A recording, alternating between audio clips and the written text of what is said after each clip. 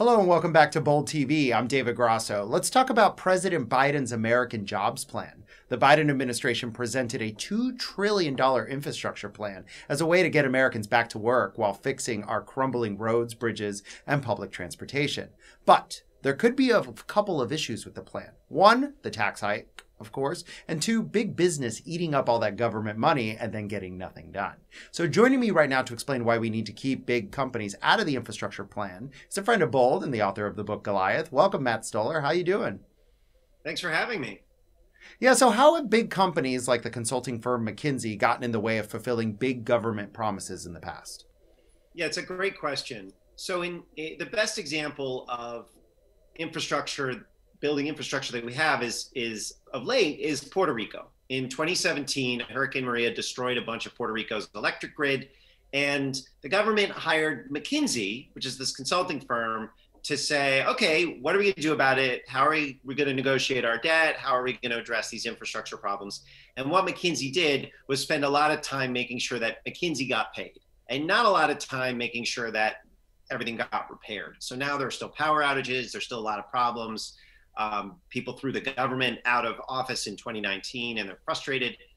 And so the worry with this infrastructure plan is that it'll be like a supersized version of what happened in Puerto Rico, where the government will sort of deputize a private firm to say, yeah, here's how we want to spend the money, but it'll effectively, a lot of it will be stolen or misused. And that's what we've seen of, for the last 20 or 30 years. Yeah, and this was really something from the Clinton era, according to your book, right? So how can Biden avoid these pitfalls and actually, build this new infrastructure, which we, of course, need?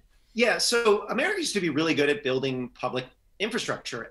Franklin Delano Roosevelt did it in the 30s, and then we, in the 50s, the highway system, the space race, and all of these great things that we were able to do pretty well and cheaply. And we still can do some pretty awesome things. Like the vaccine is a good example. Creating the vaccine is amazing.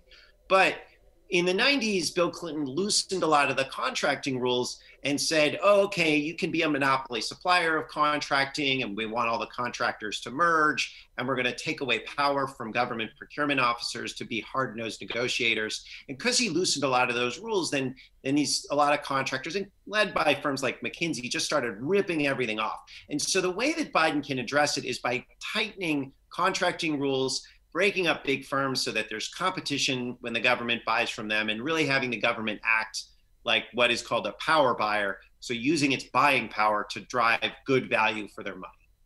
Yeah, but a lot of the things that get floated now are public-private partnerships, right? We have this whole ethos of that the government should be doing as little as possible and that private companies should be doing more. So are tax dollars the only way to get infrastructure built, or do we need private partners as well? So public-private partnership is sort of this catch-all term that means it can mean anything. It can mean, the government puts in a little money and the private sector puts in some. It could mean the government hiring private firms to do things.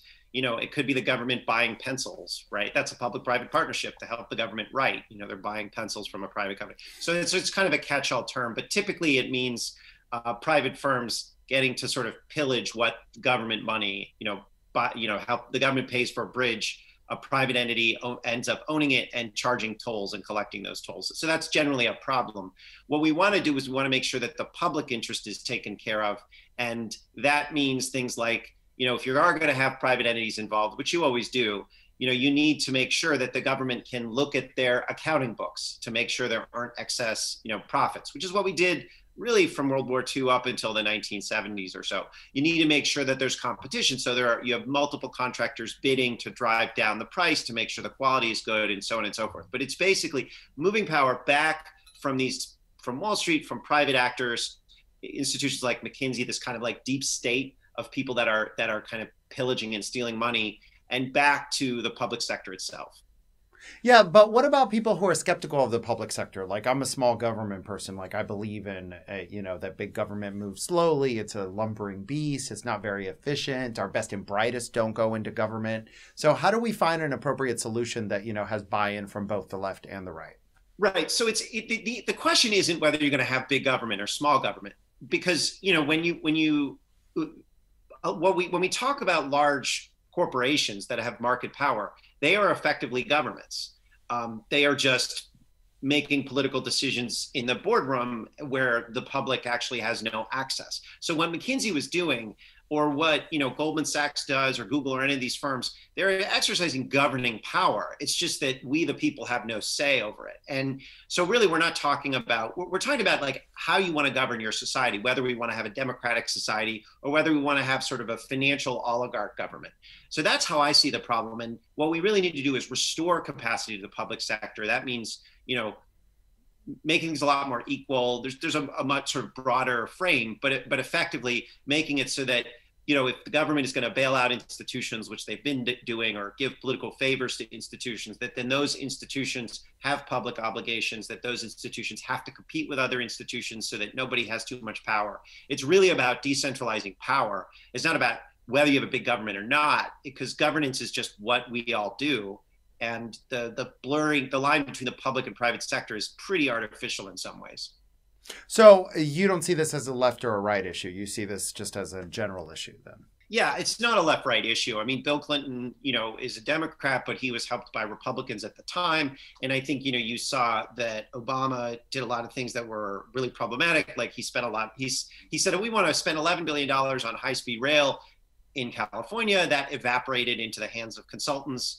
And, but the Republicans love to loosen regulate rules on contractors. And now both parties are changing back, right? So Biden is becoming a lot more, he's a throwback. He's like, I want to be more like FDR, not Obama.